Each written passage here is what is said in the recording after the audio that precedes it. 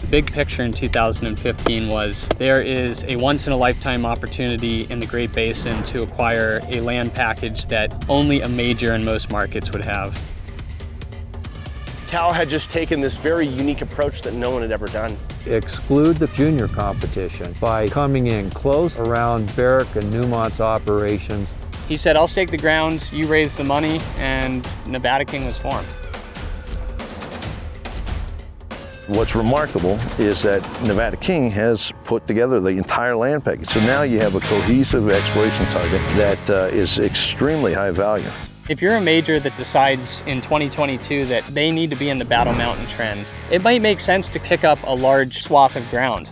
And you can be sure that Barrick and Newmont are not going to be raising their hand to invite that group in.